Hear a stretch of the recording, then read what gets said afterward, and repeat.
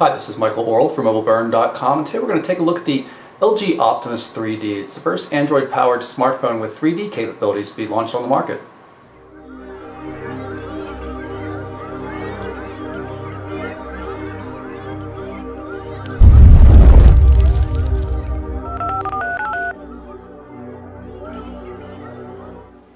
So here we have the Optimus 3D. You can see we've got a 4.3-inch display. It's 480 by 800 pixels. Touch-sensitive buttons down at the bottom. 3D capable LCD, no glasses required, and I'll show you a little bit more about that later. On the left-hand edge we've got covered micro USB and HDMI ports. 3.5mm headphone jack and the power standby button up on the top. On the right hand edge, volume controls, and then the 3D button. It's not a camera shutter button.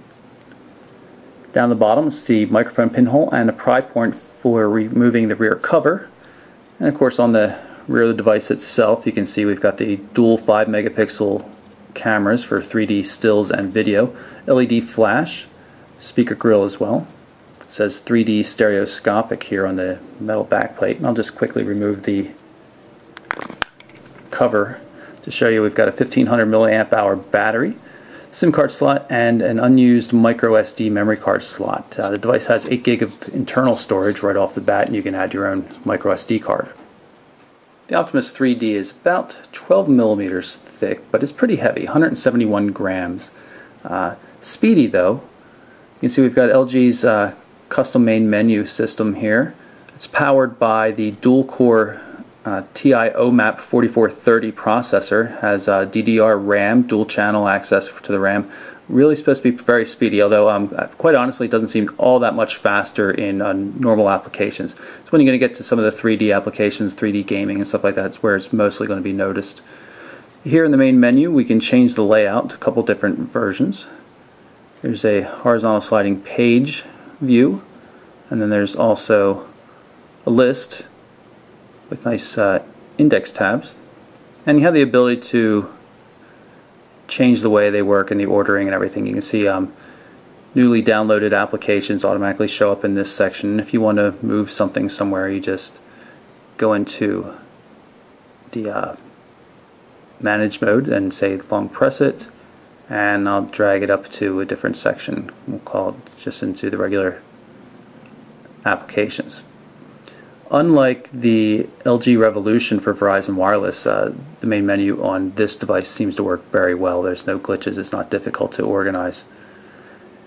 You can do a pinch gesture to quickly access all the categories. Have to hit that bar properly though. And you can see we've got a number of pre-organized and pre-installed 3D applications, and I'll get into more of that a little bit later. We've got 7 home screen panels to deal with. Go to number 1 right there.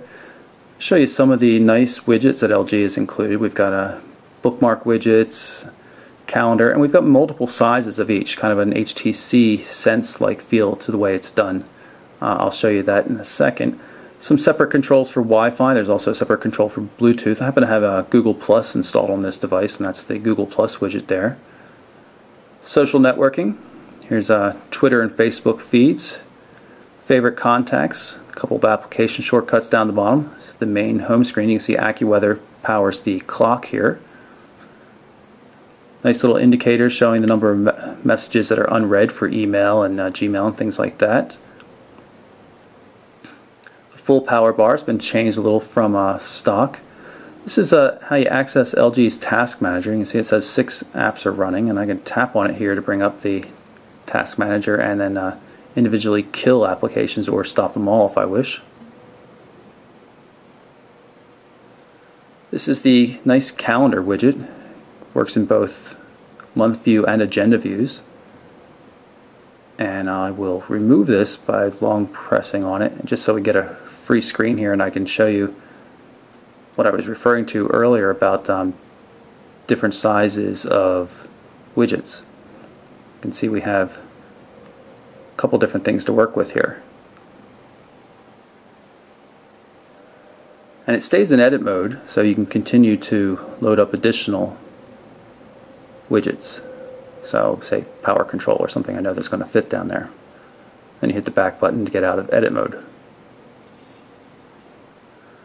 A couple others. Here's a Bluetooth power control, a smaller clock calendar, battery widget pre-installed, and this is the email widget.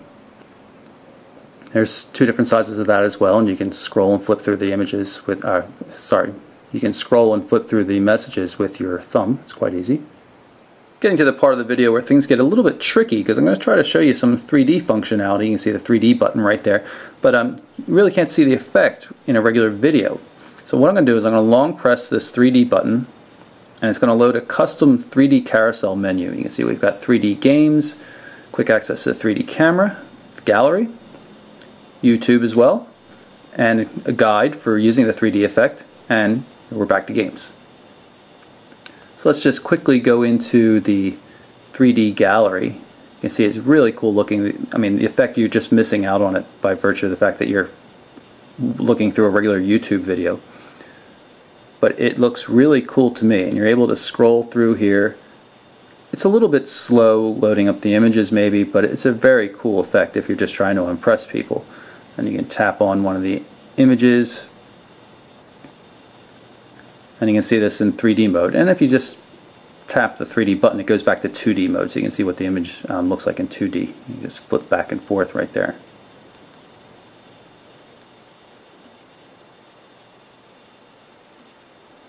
Here's the YouTube player pulled up, showing 3D videos.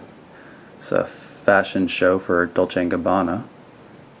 We're on a Wi-Fi connection. This device does support the AT&T 3G HSPA network, though, even though it's a European spec device. So if you can get one of these unlocked, it'll work for AT&T customers. You see you have access to a lot of 3D content on YouTube.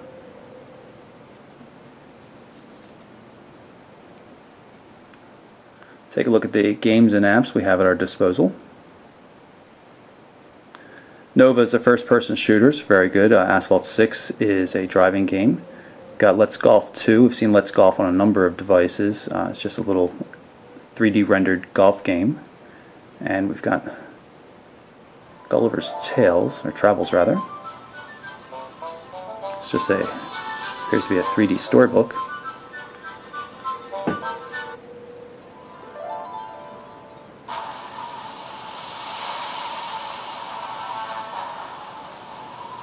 Quite cool looking.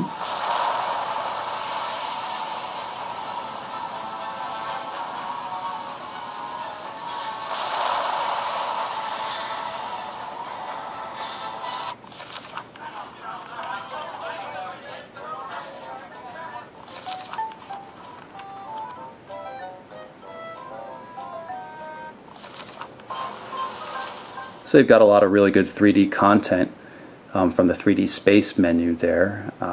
Much less eye strain than you'd see on HTC's Evo 3D. I really didn't like the display on that at all, even though it's higher resolution. The 3D effect's just much better on the LG. So let's take a look at some of the other applications. The music app. So you've got the index letters across the right-hand edge. Different views. There's also a special landscape view, and you can scroll through a little bit of a rendered look. I don't have much loaded onto the device.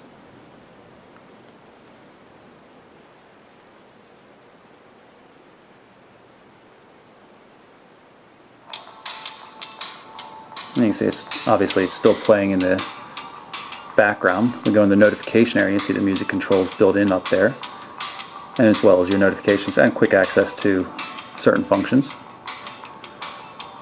If I lock the device and unlock it, you see we also have music controls here without having to unlock the device. This is the email application. See, I've got two accounts configured right here, but you also have access to a combined view. You can see different colors here. There's a green one versus blue, showing which one's coming from which account.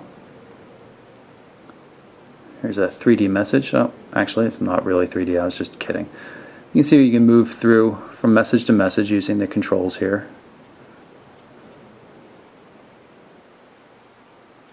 HTML support. Naturally works in landscape mode as well. See, it doesn't appear to... Oh, there is a multi-touch zooming right there. And the inbox looks fine. Now, I'm not sure that you're going to be able to see it, but it's a pretty bad issue from my view. Right here, there's a yellow streak, and right there is a yellow spot. It kind of looks like a burn spot, like the backlight on the display is too bright and showing through. It's very, very obvious in a lot of different parts of the site when you've got basically white or gray based backgrounds. I've not seen this on any other phone. I've tried taking pictures of it and it doesn't really come through properly, hoping it shows a little bit better on the video, but it's really quite annoying. It's just a kind of a yellow streak there about the width of the 2 zeros in 11, and a spot right there about the size of the F and O in both lines there. Really unsightly. And actually, looking at the display with it powered off, I can see where the problem points are. It looks like maybe it's been pushed down a little bit. You can see it maybe a little circle there. You might be able to see an oval shape. And in the upper corner here, you might be able to see a little bit of visual interference there and a circle shape there. Those are the two hot spots on the display. So I'm not sure if it was just a production problem with this particular device or if it's widespread, but definitely something I've not come across otherwise. Here's the Gmail client, very stock application. You can switch accounts, have multiple accounts configured by just tapping her up there, and you can pull in calendar entries from them all. I'll show you a little bit of that later. Just like you see on every other device. You have access to different folders. Say I can pull up just starred messages. You can see one right there. Go into labels and say just show me the starred ones, and then I can look at some of the formatted text.